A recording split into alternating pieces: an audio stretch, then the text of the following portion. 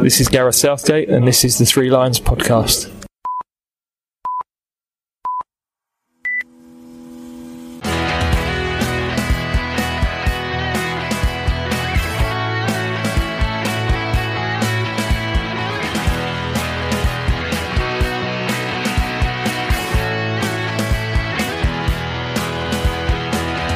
Hello and welcome to the Three Lions podcast. My name is Russell Osborne and this is an independent England football supporters podcast. I hope you're well. Fairly short one this, as I just wanted to touch on a competition that is taking place at the moment that may have just passed you by.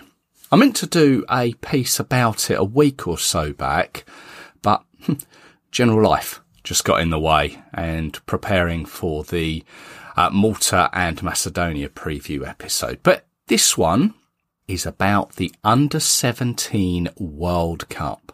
It's currently taking place in Indonesia. Now, it began on the 10th of November and it runs until the 2nd of December.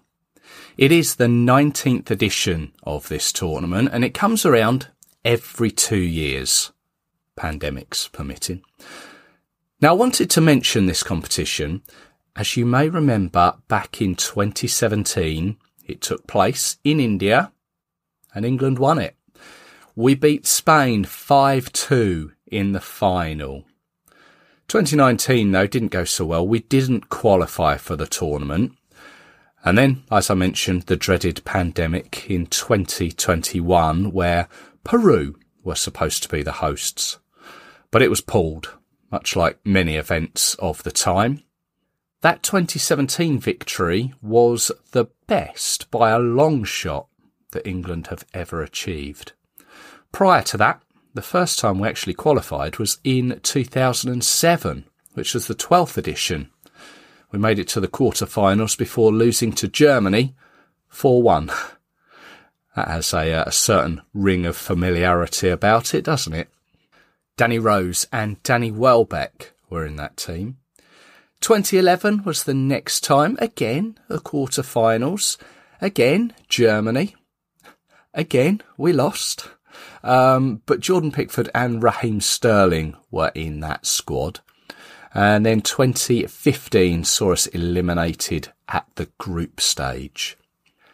Now, to the untrained eye, and I class myself very much in this category, the names within the squad in this current competition, they're not ones I am really familiar with. But looking back on 2017 now, it's interesting to see who have made their way in the game, especially those still within the England setup. Well, the immediate standout names from 2017 are Mark Guehi, Phil Foden, Jadon Sancho, Callum Hudson-Odoi, Emil Smith-Rowe and Conor Gallagher. And you'll notice that all of those have gone on to win senior caps. Many of the others within the squad play currently for Championship sides or League One. Although Rhian Brewster, remember that name? Currently plays for Liverpool. He actually scored in that final. In time, maybe, will be considered for the senior squad. And I've said in the past about youth tournament winning sides, maybe not to get too excited about the players who are part of the team, because you never know how life will take them. Perhaps, looking back, I've been proved wrong here. 6 out of 21, that's a fairly good return, isn't it? So, how did England get to this tournament, I hear you ask? Well, initially, we topped a group containing Switzerland, Croatia and the Netherlands when they all played their games in Hungary in May of this year. We then went forward to the quarter-finals where we lost to France, but ended up playing Switzerland again in the World Cup playoff. So here we are. As I say, the World Cup, it is being held in Indonesia. It's across 4 stadiums, 24 teams, 6 groups of 4. Top 2 qualify, along with the 4 best third-place teams. Now, England are in Group C, and have already faced New Caledonia and Iran and face Brazil on the 17th in Jakarta. Brazil, as it happens, they're the current holders, having won it back in 2019. Across the tournament, there are a lot of the usual faces you'd expect to see. Argentina, Spain, Japan, Poland, the States, Mexico and Germany. But there's also a few where you think, that's interesting. Uzbekistan, New Caledonia and Burkina Faso, for example. Again, to the untrained eye, perhaps naive of me to quickly write off some of these nations that we may think don't have a football heritage. So beware. Now, I've got to be honest, though, my under-17 game, it isn't strong. It's a squad managed by Ryan Gary, formerly of Arsenal and Bournemouth, and has come through the England youth managerial ranks, taking charge of previous under-17 and under-18 sides. Now, the squad, I don't recognise any of these players. Obviously, there are a lot of recognisable clubs, players from Chelsea, Arsenal, Manchester City, Manchester United, #United. Yes, #United. But in fairness to him, he's on loan from Chelsea.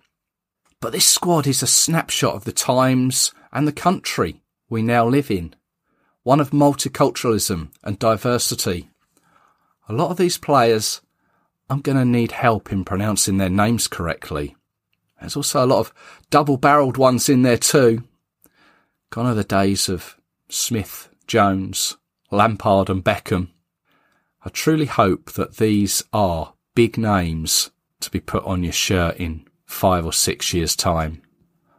But back to the competition. England got their campaign underway with a 10-0 victory over New Caledonia.